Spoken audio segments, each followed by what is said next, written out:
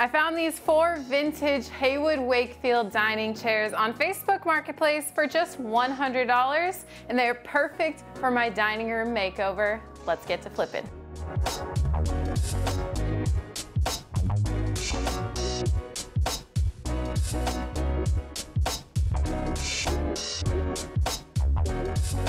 A few weeks back, I refinished a dining room table for our own dining room upstairs, and I was lacking chairs. But when I was putting on the top coat, Neiman sent me a Facebook link, and it had these 4 Heywood Wakefield chairs on it. So we are gonna take these drabby, really run down, but really nice quality chairs and turn them into something that is gonna go well in our dining room and something that we can keep for years to come. My hope is that by the end of this video, you guys see that it's not always necessary to buy brand new furniture. If you just put a little bit of work in, something can come out much better in the end. First thing that I am going to do is go ahead and take the cushions off so that I can first tackle the legs and the back and get going on cleaning up everything. Looks like these have been reupholstered at least once before, and this doesn't even look original. Definitely gonna be reupholstering these because this fabric has seen better days.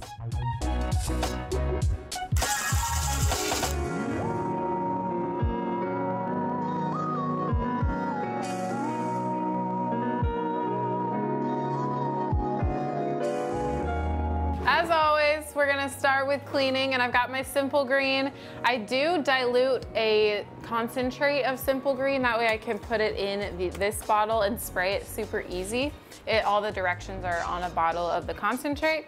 So I'm just gonna spray it on and then wipe everything back. There is a lot of gunk on these, so I don't know that I'll get all of it off. I'll do my best, but I am gonna be sanding down all of the surface, so it's not gonna be a huge deal if I can't get like some food chunks and stuff off. It's kind of gross.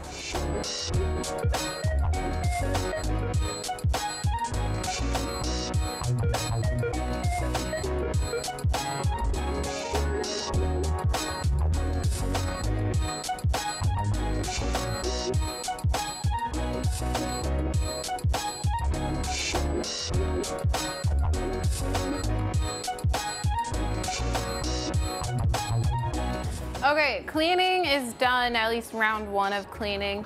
So I'm trying to decide if I want to dismantle these chairs or not. I know I'm not gonna take these off of the top piece here because they are like, where the screws are, they're filled in with wood pieces, and I don't want to even attempt to do that, not in my wheelhouse. But if you turn it around, there are some screws down here that I could unscrew, and that way when I am stripping off the finish, I could get into these grooves really well. So I think it would do me well to go ahead and dismantle them, kind of label them so that I know which chairs they go back to and which pieces belong together. All right, got them apart, and I am glad I did because there is a whole bunch of gunk, food, who knows what, in between the creases. So that'll definitely need to be cleaned as well. I think this is gonna stay one piece, and then I might as well go ahead and take these legs off as well. Well, maybe not though, because they're like doweled in. I would have to take these off. I think this one, I think these are glued in. I think I'm gonna leave this as one piece as well. So each chair will just be broken down to 2 pieces, and there is a missing screw here to hold this chair, this leg tight. So I will need to put a screw in there, but that can be done a little bit later.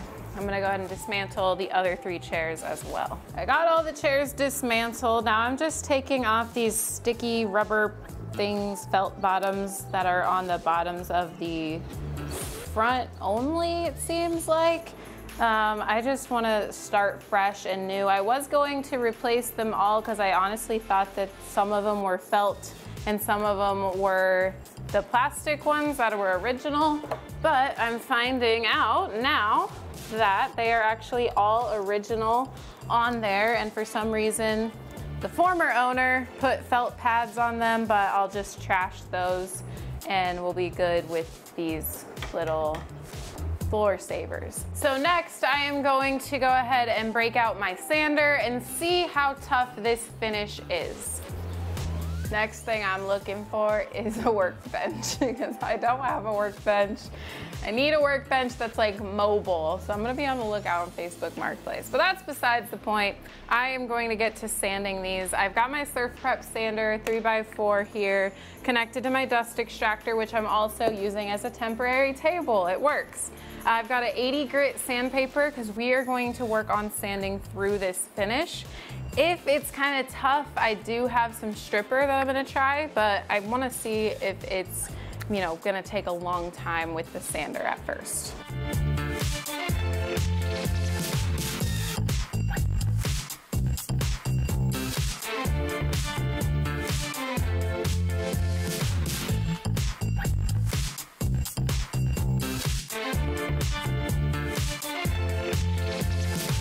All right, this right here, to get it to this state, took me 16 minutes just sanding with 80 grit. And I also used 3 sanding pads. So, not too bad.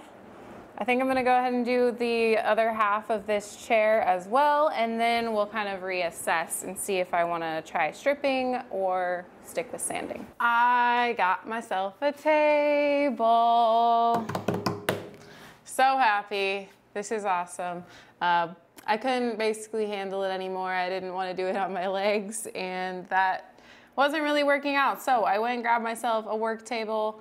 It's been a long time coming, I think, because I've gone almost 3 years of doing this without any sort of work table. Actually, it's been 3 years. So just a little investment to the garage. It goes up and down as well. We got it at Home Depot. It's the Husky brand, and it's super nice. And it's also on wheels, so you can like lock the wheels and stuff. All right, enough talking. We are going to get to sanding the rest of the chairs with 80 grit.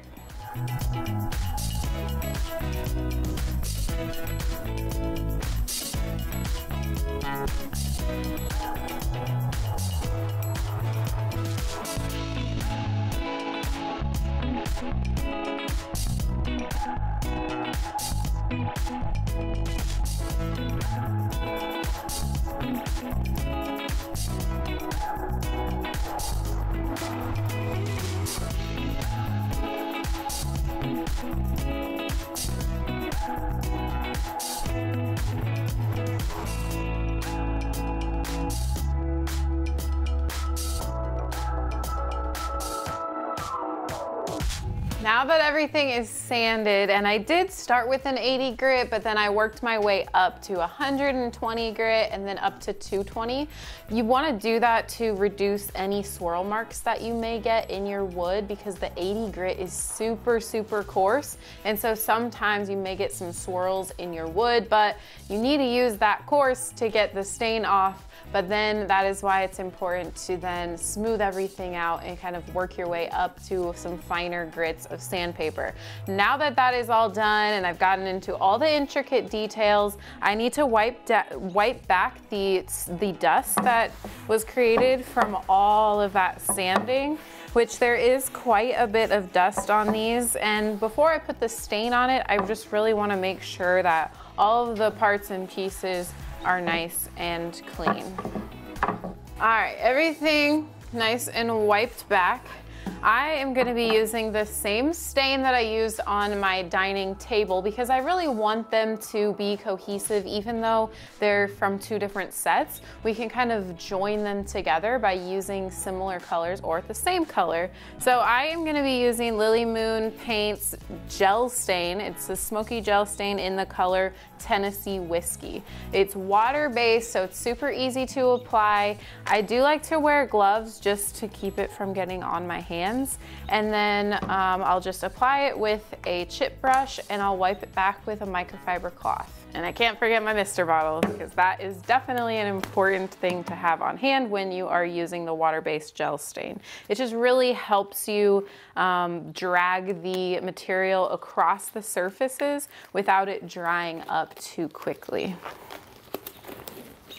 What I like to do is start by spraying my surface.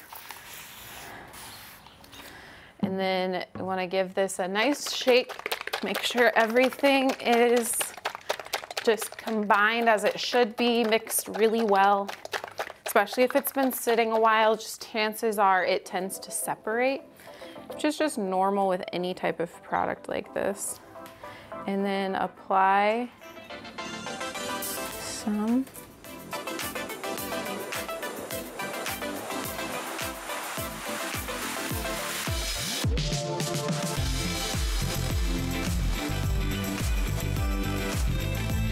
And once I've got it all applied like that, there is excess. And so after letting it kind of just sit on there a bit, I'll wipe it back with either a lint-free cloth or a microfiber cloth, whichever one you have on hand. I usually use lint-free, but I was out of them, so microfiber cloth will do the same thing. So this is gonna be a pretty tedious process. This is the exact same thing I'm gonna be doing on all 4 chairs, both parts of all 4 chairs, and then I'll show you guys the end result. All right, we've got our first part done here. You'll notice it is a bit blotchy, but keep in mind, I sprayed it with quite a bit of water and the product has to dry. So I'm gonna put this out in the sun to dry and we're gonna move on to some more pieces.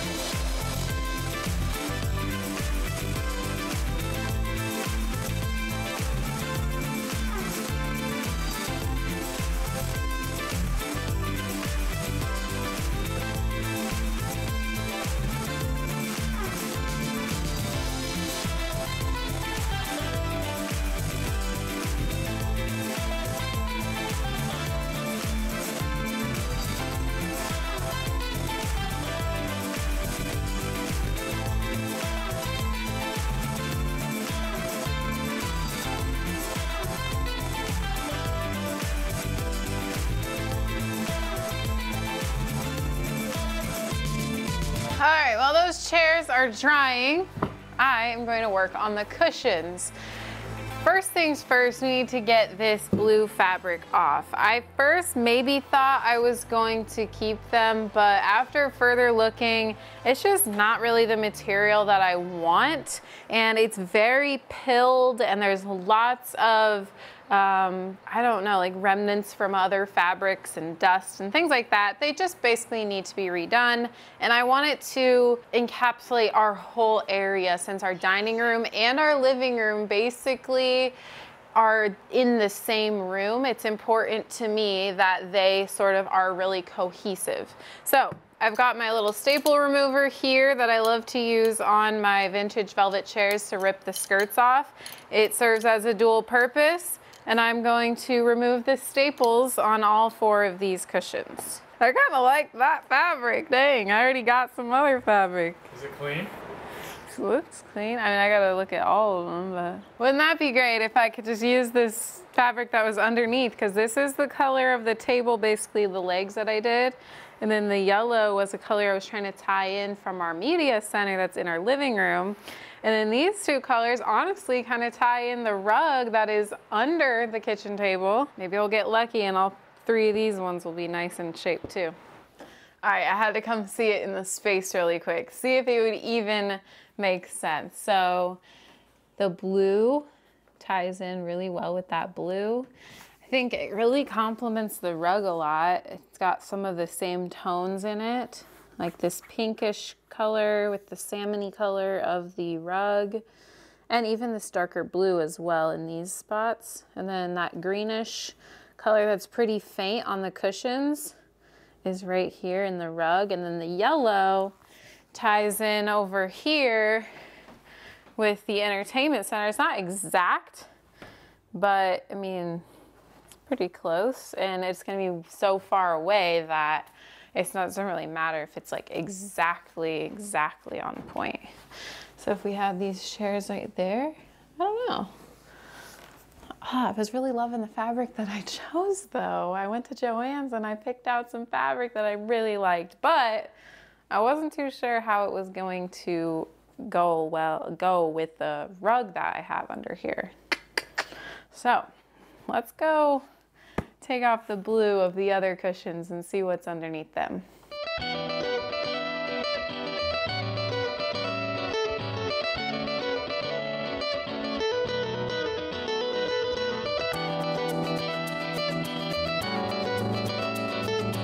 All right, 3 for 3 on them looking pretty good underneath that blue.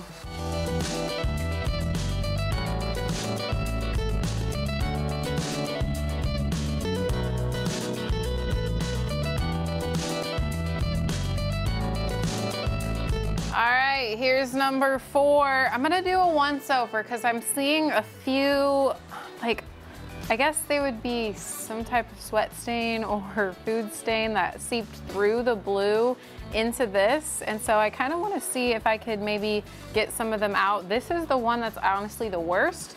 So if I can do that, I think we may just salvage these and stick with these covers. But I did go to Joann's and I found some fabrics that I really liked. I ended up choosing this fabric. And it is super, super pretty. It is a bit more, like, I guess, sophisticated, more modern than this fabric is, but I was a little bit hesitant on how it actually would look with the rug that is underneath the table. So now I've just got to make some decisions. What would you guys choose? Do we like the flowers or the more like Aztec-y design? Let me know down below in the comments and I'll decide. I'm using Full-X and I got it on Amazon. I've used it before on carpet because technically it's a carpet spot remover. One time, Neiman flung pizza sauce across the whole entire white carpet that I just bought, brand new. I don't even eat pizza. And this saved our life. I wiped it up and then sprayed this for a couple of days and I didn't even have to vacuum or anything. I just kept kind of going back to that spot, spraying some more, wiping it, and it honestly was a miracle worker. So maybe it will get some of these stains out, or at least like a little bit, like make them a little bit more faint, I guess. I'm just gonna go ahead and spray the whole thing. I'm always trying to do something in between dry time, and so I'm gonna go ahead and put these chairs back together while the fabric dries out and we see if that method is going to work. I wanted to take them apart while I was staining so that I could get into all the nooks and crannies. Now I'm gonna put them back together before I do the top coat so that I can just do a straight up top coat on all 4 chairs.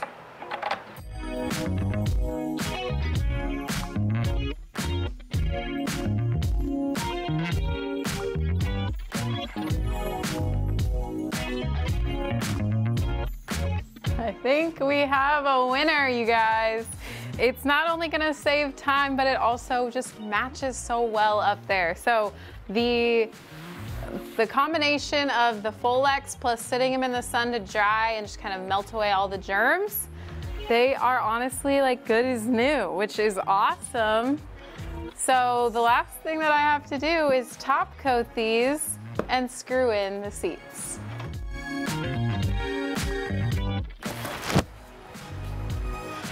All right, so for the top coat, I went ahead and set up the spray tent, which is just the easiest way to contain any overspray. We like to have our vehicles in the driveway, and this really helps contain that so none of the product gets on the vehicles or really anywhere else in our surrounding area.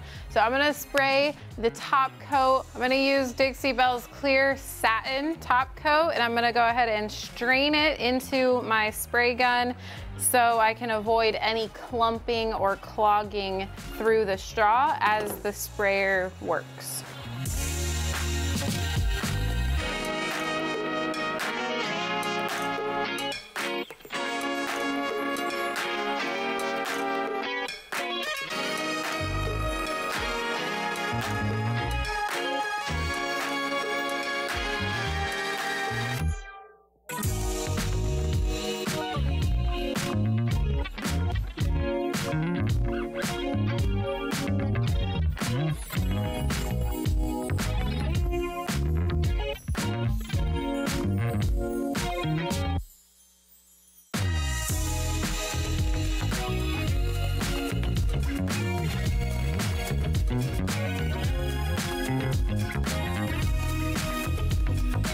All right, I am ready to do top coat number 2 on all 4 chairs.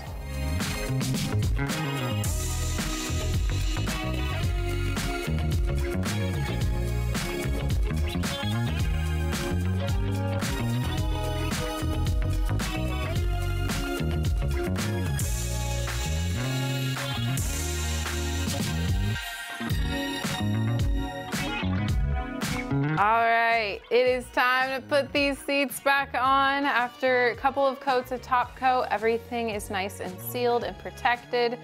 So I am deciding officially to go with the Aztec-y looking pattern that was underneath the blue. It's gonna save me some time, but then after putting it up in the room and looking at the floral and this pattern, I just really liked the way that this looked when I came around the corner.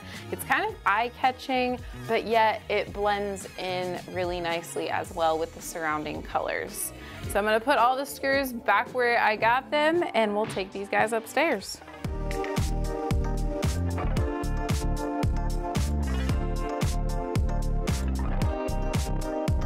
And there we have it.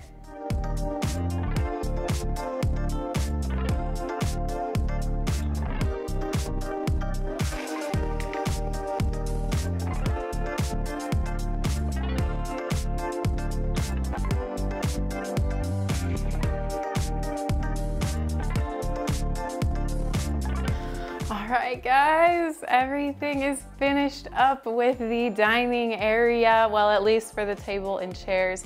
I am super glad that this fabric underneath the blue worked out because it totally goes with the theme. Like I keep saying, it was just meant to be. We struck gold in this flip. And it really saved me some time from having to reupholster, which is really not my favorite thing to do anyway. I also kind of just realized that our plates, our dishes, tie right in with the whole look of the vibe, and I didn't really even mean to do that. So that's kind of a happy coincidence that happened as well. This room is by no means done. I think when you're living in a space, it's important to be able to be flexible and ever changing. So there's a whole blank wall over here, and even I would love to get some type of credenza or a record player that we could refinish and play records over here. I think that would be a really fun feature in this house. So more videos to come, but if you're interested in flipping furniture, we've got a coaching program that we would love for you to be a part of, and you can learn how to flip furniture just like this, but also earn a profit while doing so. All the links are down below in the description if you want more information on that. Otherwise, we'll see you guys next week, and I'll see you on the flip side.